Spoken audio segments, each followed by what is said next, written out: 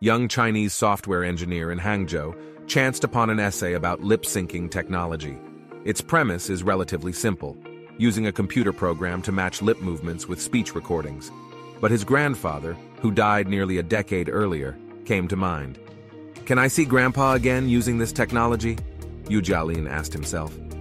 His journey to recreate his grandfather, documented in April by investigative journalist Tang Yucheng for the state-owned magazine Sixth Tone, is one of several accounts now surfacing in China of people using artificial intelligence to resurrect the dead.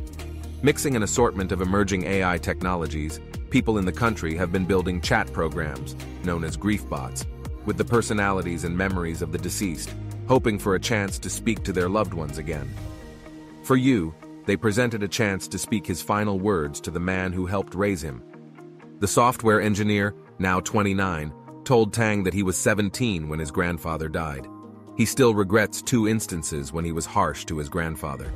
Yu yelled at the older man for interrupting a gaming session once, and on another occasion told his grandfather to stop picking him up from school, Tang reported.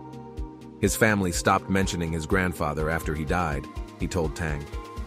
Everyone in the family was trying their best to forget Grandpa rather than remember him, Yu said.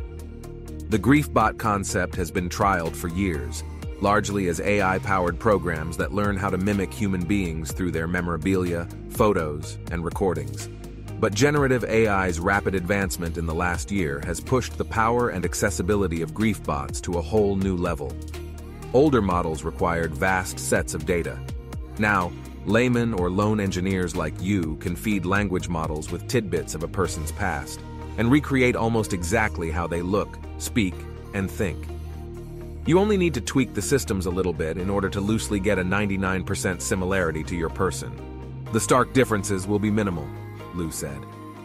For Yu to teach his AI model what his grandfather was like, he retrieved a trove of old letters from his grandmother.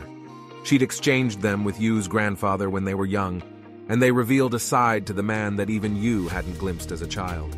The software engineer dug up photos and videos shot more than a decade ago, and found text messages his grandfather sent him. Yet even given weeks of testing and training, the tech has a long way to go if humans expect something akin to Black Mirror's robot replicas. Yu's bot was clearly limited, and took 10 minutes to respond to each prompt. "Hey Grandpa, guess who I am?" Yu asked the program at one point. Grandpa delivered a generic response. "Who you are is not important at all. Life is a beautiful miracle," the bot wrote back. But as Yu fed the AI with more information about his grandfather, it started to show a more accurate representation of the man's habits and preferences. For example, it remembered his grandfather's favorite show. "Happy Tea House went off the air," Yu told the chatbot. "That's a shame. The show I want to watch the most is no longer available. I would have liked to watch a few more episodes," the grandfather bot replied. That was the moment when Yu felt he'd gotten somewhere. The program was eventually sophisticated enough that Yu felt confident he could show his work to his grandmother. She watched silently as her late husband responded to her questions, then thanked her grandson, stood up, and left the room. Yu told his grandmother needed the chatbot to process her emotions and mourn. "Otherwise, why would she thank me?" he said. As for himself, he declined to share his intimate conversations with his grandfather bot. "But I think my grandfather forgave me in the end." As generative AI gains traction in China, so have stories of new Griefbots. Another Chinese man who used AI to resurrect a loved one, a 24-year-old Shanghai blogger going by the name Wu Wuliu, went viral on social media in March. Like Yu's grandfather bot, WU's bot produced limited responses. "But I feel good being able to look at Grandma and talk more with her," he said. Earlier versions of Griefbots have established footholds elsewhere in the world. Several companies and research projects in the US have offered Griefbots, such as Replica, which now markets itself as a social AI app. In Canada, a man named Joshua Barbeau digitally remade his girlfriend in 2021 using Project December, an older program built with the predecessor to current GPT software.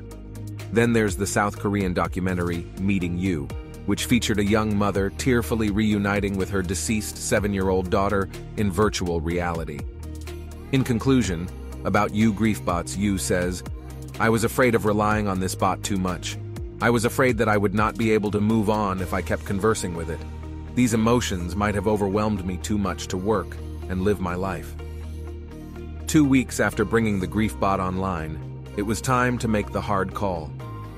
Gazing wistfully at his computer screen, Yu mouthed the words, "Bye, Grandpa," and hit delete.